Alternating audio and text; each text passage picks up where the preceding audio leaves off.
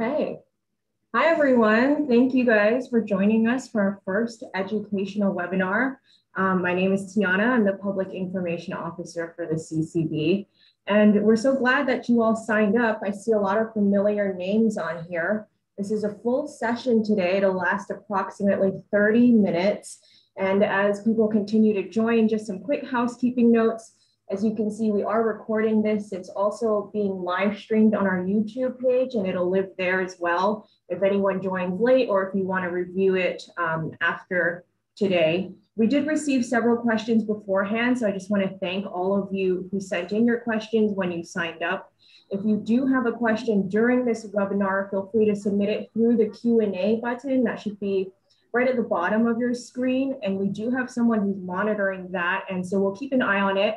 And we'll try to get some of those questions after the presentation answered, if not during. So today's webinar will be on two topics: imminent health hazards in cannabis facilities and regulations for stamping and molding edibles. I have the time as 12:04 right now, so I think we can go ahead and get started. CCB Health Program Manager Kara Cronkite, who leads our audit and inspections divisions, will be presenting, and I see she's online and ready to go. So whenever she's ready, I'll turn it right over to her. All right, good afternoon, everyone, and thank you for joining us. My name is Kara Cronkite. I'm pretty sure I know most of you that are participating today, so it's good to see you virtually. First, I'm going to start with imminent health hazards, and I apologize, this is happening during lunchtime.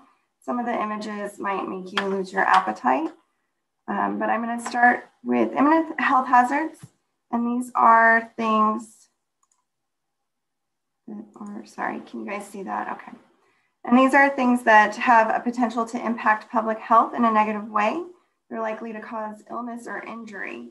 So I'm going to go through a few of the more common examples of imminent health hazards. Power outages are very common. If you don't have power, you're unlikely to have heat or air conditioning, adequate lighting, functioning refrigeration. This can be a big problem for production or retail stores who have a lot of ingredients or food items that require refrigeration for safety. Additionally, you would lose metric access or security camera coverage. If the power goes out for more than 20 minutes, you need to notify the CCB. Or if you lose any surveillance video at all, we need to be notified. But if it just kicks off and then kicks back on, that's okay. We don't need to be notified of those types of situations. Lack of potable water or hot or cold running water can also be problematic. If there's no hot water, you won't be able to properly or comfortably wash your hands, wash utensils, or clean contact surfaces. Many detergents that are used in 3-compartment sinks or warewashing units don't actually activate. The soap won't actually activate until it reaches at least 110 degrees. And some units require hot water for sanitation as well. If there's only one hand sink, for example, that does not have hot water, but you still have access to hand washing sinks in that same area, and you can conveniently and safely continue to wash your hands, then you could just mark that one hand sink out of service and continue to work while it's being repaired.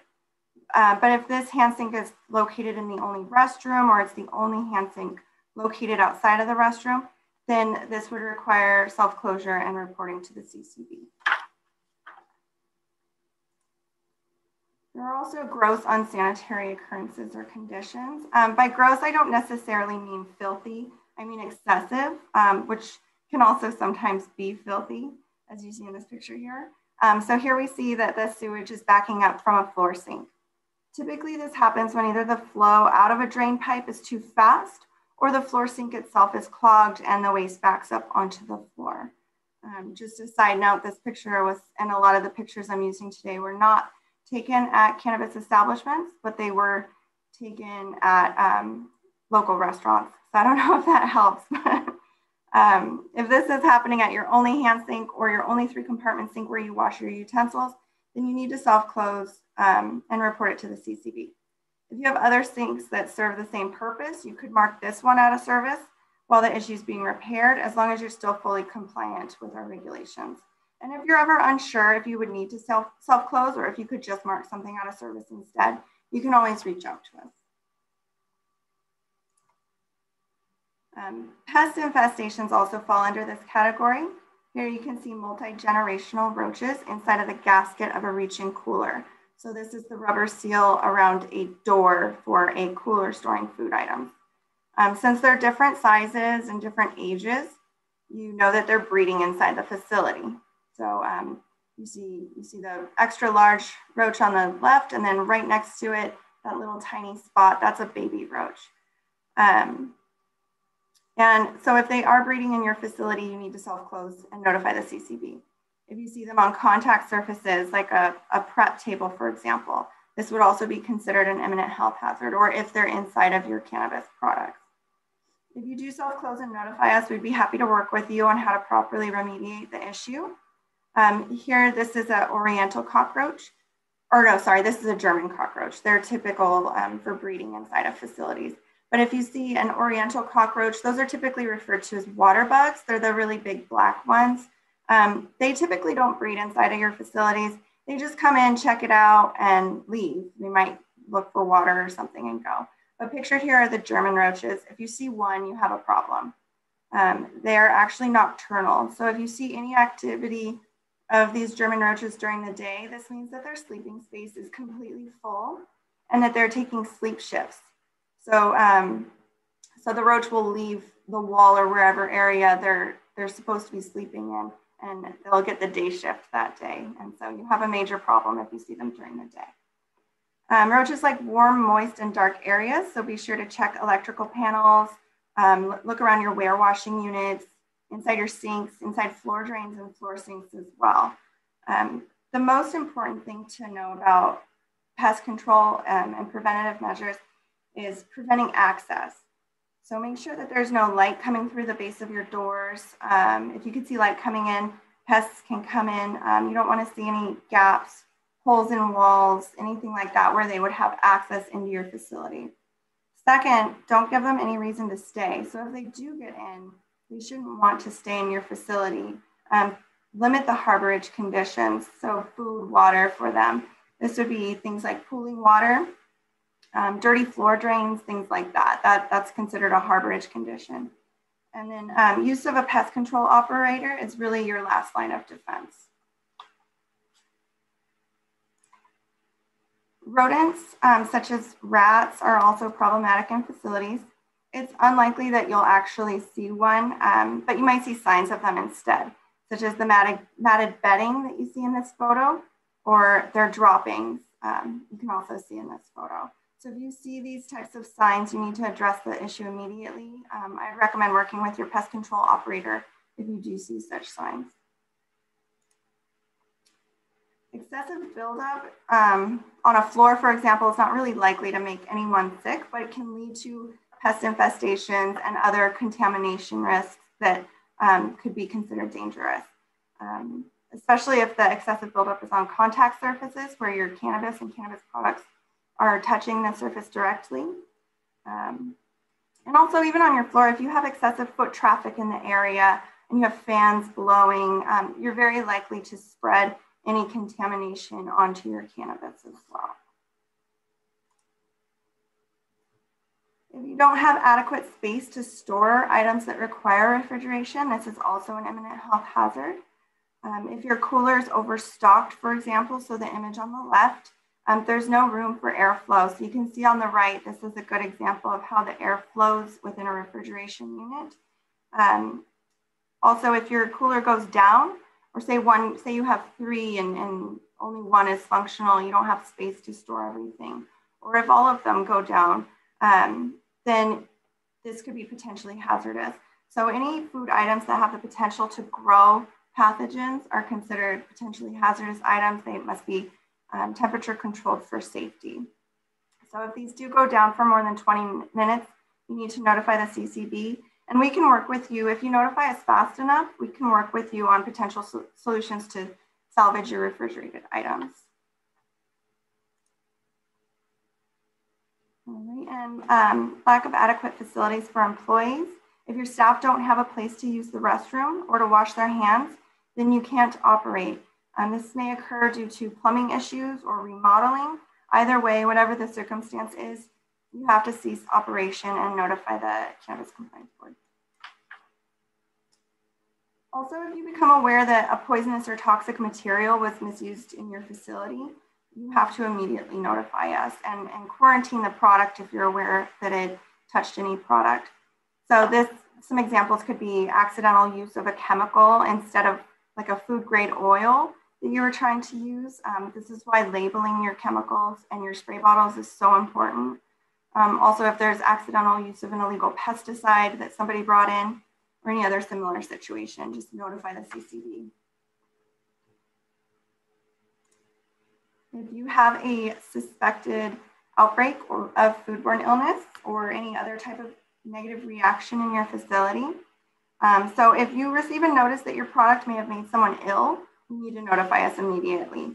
In this picture here, these are the 5 major symptoms of foodborne illness. Your staff cannot work if they've experienced any of these in the past 48 hours. So jaundice, when their skin gets really yellow, if they have an exposed infected wound on their hand or arm that they cannot properly cover, if they have diarrhea, vomiting, or if they have a combination of a sore throat and fever. So the 2 of those combined is considered one item. If you receive reports that your products made someone vomit, have diarrhea, or other negative reactions, you can send us an incident report to the CCB. And if it seems like there may be some foodborne illness link, I recommend reaching out to us immediately and shutting down your operation, self-closing. I got this image from the Southern Nevada Health District's website. If you want information on general food safety practices, their food establishment resource library is a great place to obtain informational posters that you can just print and post throughout your facility. It's a really good resource. So if you just type in SNHD and FERL, it should pop up for you. If you have a fire in your facility or it becomes flooded, you must cease operations and notify us immediately. For fires, smoke can be a contaminant in itself, but also the water from the sprinklers is unsanitary, and that can be a source of contamination. Also, water from floods is not potable water, so it has to be considered contaminated. The later effects of water damage are also something to consider for potential sources of mold that could contaminate your product. And then this one, governor's emergency directives. We all experienced this one recently with COVID. I never really thought I would experience this, but here we are. And this is why we're virtual today. So if there's an emergency directive to close or take additional measures, then you are required to comply with this. And additionally, if the board determines that there's a condition or circumstance that endangers public health, this can also result in an immediate cease of operations. If you're unsure if you have such a condition in your facility, please email us. I put the email on this slide, and it's also on the final slide too, but it's auditinspections@ccb.nv.gov, or submit an incident report to us as well. If you fail to cease operation during an imminent health hazard and you don't contact us, this falls under a Category 2 violation. It could result in up to a $25,000 fine and 20-day suspension. All right, I'm going to shift gears a little to something a little more appetizing, hopefully for lunchtime, bring your appetite back a little bit. So I'm going to talk about stamping and molding edible cannabis products. We're frequently asked why every state has a different symbol. The reason is that it helps us to know which state products were made in. So since cannabis is still federally illegal, crossing state lines is legal. With this symbol, we can tell if our Nevada products leave the state or if products are coming into Nevada from another state. Regulation 12.020 requires that this symbol be stamped or molded into each serving of an edible product. So if you have a hard candy like the image on the right, each hard candy would have to be marked with the state symbol. It looks like a yield sign with THC and an exclamation point. If you have a chocolate bar or some other product with multiple servings, each serving must be marked with the symbol, and they must be demarked and easily separable so that it's obvious to the consumer what a serving is. So you can see in the chocolate bar, they can easily be broken apart. And on the left, I like the image on the left because that's edible ink that's printed onto paper, and so that can just be put straight onto food items and consumed that way. The regulations for NCCR 12.015, subsection 7, were actually just workshopped to clarify this language. So if you attended the workshop, you may be familiar with this. This is regarding individual wrapping or marking with the dose. So this is different than the requirement to mark with the symbol that we saw in 12.020. This is a different regulation and a different requirement completely. So you have two options with this requirement. The first option is the most common in the industry. They'll just include the dose in milligrams physically demarked onto the serving. So you can see several examples here of edible ink, molds, or even more creative options. Since many facilities are already marking the product with the universal symbol, it's easy for companies to just add the dose in milligrams right there on the product. And then if a production facility doesn't want to do that, or if it's difficult to do so, they have another option. Your other option could be to individually wrap each serving. There are several ways that a facility could accomplish this, and the CCB does not have a preference. Whatever works best for your operation is fine with us. If you're not sure if it's going to be compliant the way that you're individually wrapping, you can always shoot over an email and ask if that's something that we would find acceptable. But whether they're candy wrappers twisted on the ends, squeezed packets, tear like a mint wrapper, those are all great examples. If you have products which cannot be stamped or molded with the universal symbol, such as powders, dried fruit, or popcorn, you can request an exemption to mark your product with the universal symbol. So if you go into Acela, the request code is RSM for reviewing, stamp, or mold. If you feel that your item qualifies to be exempt, you can submit that request to review in Acela.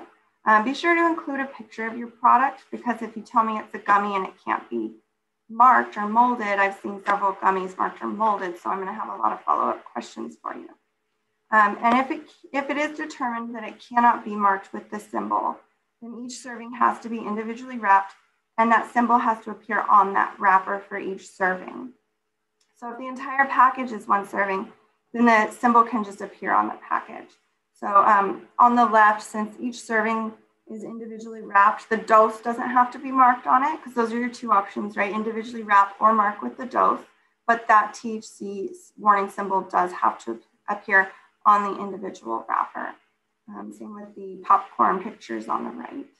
And then in the middle, this would be an example of if a whole package is one serving. So say there's only 10 milligrams of THC in that whole package, they could just put the warning symbol on the outside of that package.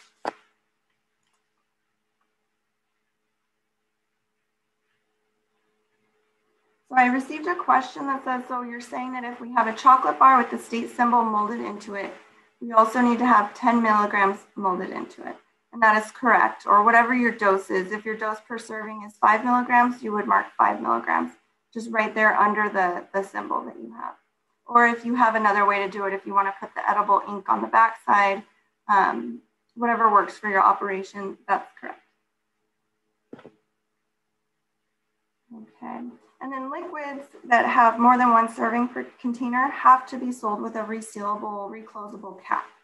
Additionally, they must either demark each serving on the side of the container. So you'd have like a clear line with the servings demarked on the side as they drink down the beverage. Or they have to provide an accurate measuring device. So you can see in the picture above, or in the picture here in the middle, there's a measuring spoon and a measuring cup. So each one show, milliliters or tablespoons or, some sort of very accurate measuring device. Tinctures we get this question a lot, are tinctures edibles? It depends on the intended use. So tinctures typically aren't edibles because they're designed to be absorbed sublingually. They're not ingested and passed through the stomach. So if your tincture is intended to be swallowed orally, then it would be considered an edible, but usually they're not. Okay, and that was all that I had for you today. So I'm not seeing any additional questions at this time. So I will go ahead and turn it back over to Tiana. Okay, Kara, thank you for presenting all of that. If you guys do have any follow-up questions, you saw on the last slide, she did have the audit inspections email, and that would be for specifically for questions regarding what she talked about. Kara, it does look like we have one more question in the Q&A if you want to take a quick look. Looks like Jason is typing up an answer right now. Okay. So while he's doing that, I just want to thank you all for joining us. We hope you found today informative.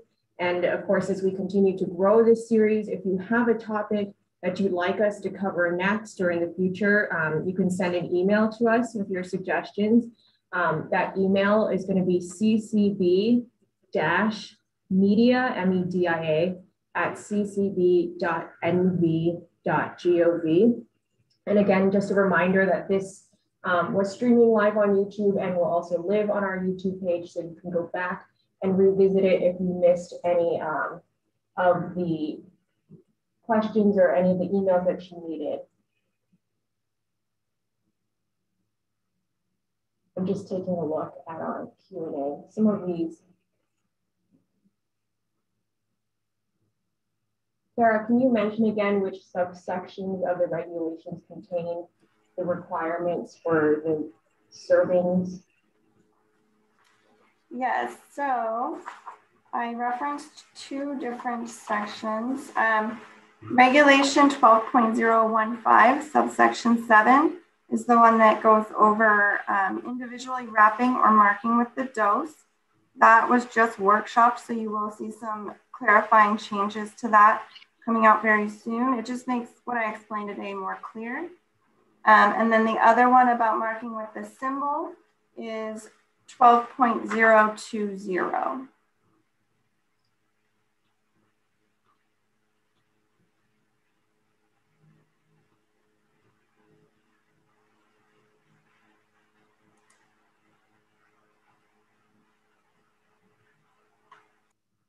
Okay, perfect. So Adam, you asked a question.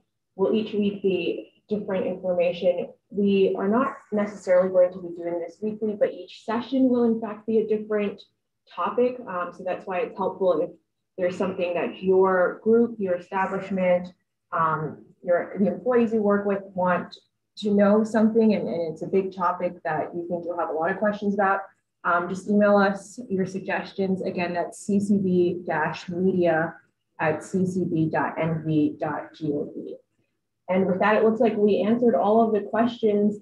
So again, thank you everyone for joining us. We hope you have a great rest of your day. We hope you'll join us for future webinars.